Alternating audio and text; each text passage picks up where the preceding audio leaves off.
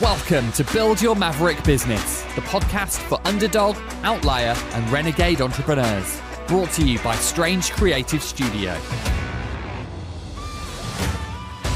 If you dream of going off on your own and launching your rebel empire, but don't know where to start, you're in the right place. We'll teach you how to use mindset, branding, and practical advice to build a killer business and transform your world. And now, here's your host, founder of Strange, Alex Pitt. Hello, my darlings. How's it going? If you are listening to this on the day of release or the couple of days following, then I am not sat in my office in West London. No, I'm in Vegas right now. So yeah, coming to you via time travel. I am pre-recording this episode because we are off on our holidays next week.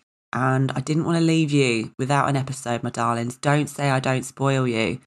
So here I am. And today I want to talk to you about something which, I mean, you know, my random waves of inspiration. This is another popular culture one, but I have to explain a bit better later on in this episode why I massively called myself out with this.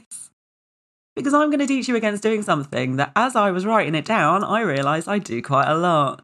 So we're all learning together, guys. We're all in this together, all right? So yeah, I will get to the subject of this episode soon, but it would not be an episode of Build Your Maverick Business if I didn't go around a magical mystery tour of random inspiration and popular culture references before I actually got to my point.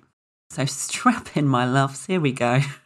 Now, there is a woman who I am so inspired by. A powerful, successful, and compassionate woman. She smashes down boundaries and rises up in the face of adversity.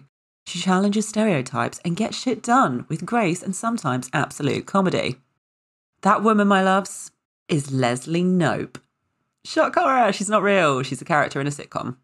Now, if you have not seen Parks and Rec, please go and watch it now. It's so good.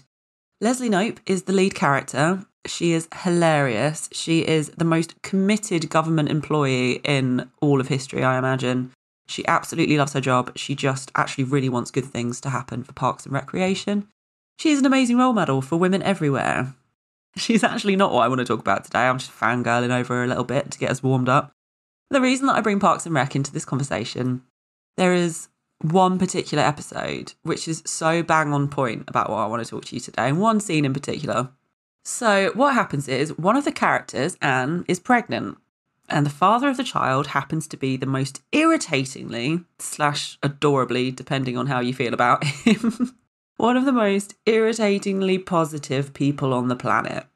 Like, everything is wonderful. This is the best day of my life. You know, really, really extremely positive. Now, the pregnant character, Anne, is complaining about how bloody difficult it is to be her in that moment in time, which is very understandable. She's very pregnant at this point. Everything hurts, everything is uncomfortable, and everything is just very hard for her. Now, the very positive father of the child, Chris, keeps trying to fix everything and say, "This isn't so bad. Have you just tried doing all of these things?" Shockingly, that does not help. It just makes her feel worse. I'm going to come back to that in a minute. I'm going to talk to you today about something that is rife in the entrepreneurial world right now. I think partly due to the rise in coaching and the move away from this whole like bro culture, hustle, hustle, hustle kind of thing, which was the norm for quite a long while. But that thing I want to talk to you about is toxic positivity. Now, I was hanging out in one of my Facebook networks a few months back, and someone went on a rant about this, and I actually found it so refreshing. Now, this woman had put out to some of her peers in another group before she wrote this post that things were just a bit shit for her at the moment. She was working really hard, but she was struggling to make ends meet. She wasn't hitting her goals, she wasn't bringing money in, she was just having a bad time. And she had kids, you know, she had kids to look after, and she was living with this constant state of anxiety of how was she going to put food on the table. It was all a bit much. So she went into this other group asking for some support and maybe some actual practical resources that would help her. Now, what she was met with, and I think if you've been a founder for any length of time, you probably will have experienced this at some point. What she was met with was a hit of toxic positivity. Now, what I mean by that is people recommending that she just needed to reconnect with her purpose. She just needed to show some gratitude and all her problems would be solved. Now, unsurprisingly, that didn't fucking help her stop worrying about feeding her kids. It didn't help her in the slightest. Now, coming back to what I was talking about at the beginning of this episode, I was so jolted when I read this post because I realised I can be really guilty of this and I felt awful. But I'm so glad that someone called it out, right? I think we can all be a bit guilty of this sometimes, especially if you are like me, like a kind of generally quite optimistic person. You do try and like put a positive spin on things and you do try and make people feel better. But in this sense, on the receiving end, it's so unhelpful. It's so unhelpful to just try and be really, really chirpy and happy about everything all the time, especially when it's shit, right? Because things are shit sometimes. Running a business is really hard. I have said this so many times and I will say it again. Running a business is really hard, right? Not just in terms of the work that has to go into it, the grind, but the emotional toll that it takes on you. Some days you just don't want to get out of bed. Some days you just want to hide under a pillow fort and not talk to anyone, not show up to your meetings, not do anything. You just want to regress back to being a child. Sit there, eat your body weight in sugar and watch cartoons. Now, coming back to that episode of Parks and Rec, the very positive dad, Chris, also gets called out, right? One of the other characters says to him, "You have got to stop trying to fix Anne's problems. You have to say those two magical words that every woman wants to hear. That sucks." And that is such good advice, right? So I'm going to put a very British, very Build Your Maverick Business spin on it. And I'm going to say the advice, the solution for advising others when they are going through a shit time with their business, say to them, "That's wank." That's shit. I'm so sorry. Just don't try and fix anything for them, right? Just hear them out. Because like a bit of a sounding board is all you need sometimes. You just want to rant. You don't want anyone to say, "Hey, why don't you just try practicing gratitude and everything will be fine?" Not helpful. Not helpful. Just let people have their moment. Now that's if you're advising somebody else who is having a shit time, right? This is what I am going to try and practice from here on in. I'm not going to try and fix anything. I'm not going to try and put a positive spin on it. Just going to say, that is really wank. I'm so sorry. But the thing is, you also really have to pay attention to when you're showing toxic positivity to yourself.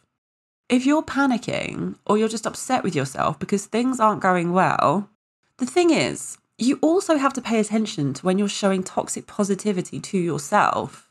If things aren't going well, and you just want to crawl onto that duvet fort and watch your cartoons, or cry and scream and have a tantrum, and you're pushing those negative feelings down and telling yourself you should be happy, you should be grateful, you shouldn't be feeling these feelings, it's not helpful. All you're doing is adding an extra negative feeling of guilt on top of all of those other shitty feelings. That's not helpful. If your business isn't making the money you need it to, or your clients aren't as happy as you wish they were, and instead of being sad or angry or upset about it, you are shoving those feelings down and trying to dance around with daisies in your fucking hair, then A, you're not going to resolve your emotions. They're still going to be there, even if you're ignoring them and pretending that everything is sunny and happy.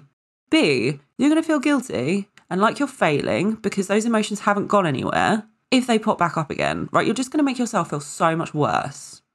So my solution with dealing with the shit situations when things are really crap, which they will be, okay? This is my warning to you. Heed my warning. You are going to have days or weeks when things are just shite. When you're struggling, when things aren't going your way and you just want to run. You just want to give up. This is what I recommend you do, okay? Let yourself indulge in it for a bit. Don't try and tell yourself that everything's great and that you shouldn't be feeling this way. Don't try and stop those negative feelings in their tracks. Go and have a bloody cry, okay? Have a cry, have a panic, and let it the fuck out until you are spent. Then do something nice for yourself, right? Even if that is just sitting in a dark room quietly not talking to anyone. Just go with the feeling and do whatever you feel is right for you in that moment to make you feel a bit better. Running a business is very hard and you have got to ride the wave. Eat the ice cream, watch the cartoons, go for a walk, do whatever you need to make yourself feel a bit more normal. But do not pretend that everything is fine, okay? So whenever things seem really dark for me, because this happens to me a fair amount, I feel my feelings very hard. I do like to have meltdowns. In fact, I came on here a couple of weeks ago and told you how many meltdowns I'd had in 1 week. I lost count. But the thing is, I don't try and stop that from happening. I will have that meltdown. I will cry a lot. Like a child, I will just sit there and sob until it's done, right? Until it's out, back on track, remembered who the fuck I am, have a cup of tea and get on with it. Okay? Just treat yourself in these times when everything is a bit shit like you would treat a friend who's going through a hard time. You would tell them to go and have a little lie down or a nap or a bath or just change your scenery until you feel a bit better. Then you can go back to bossing it, all right? Let it all out. Go back, make a plan, because it will be okay in the end. You've just got to let yourself feel a bit shit when everything is not going your way. Okay? That is just the reality of it. So don't resist it, because you've got to take the bad times with the good. All right, my loves. Feel those feelings. Know it won't be like this forever. Remember who the fuck you are. All right, my darlings. That is all from me for this week. Coming down off my emotional rant, girl in the bathroom, start the business. Anyway, I will see you all here next week. Got an idea for a maverick business of your own? Learn how to build a powerful brand that will get people obsessed with our online program, not just a pretty logo. You'll learn a simple step-by-step framework that will kickstart your killer brand and help you find your raving fan base. Find out more today at strangecreativestudio.com.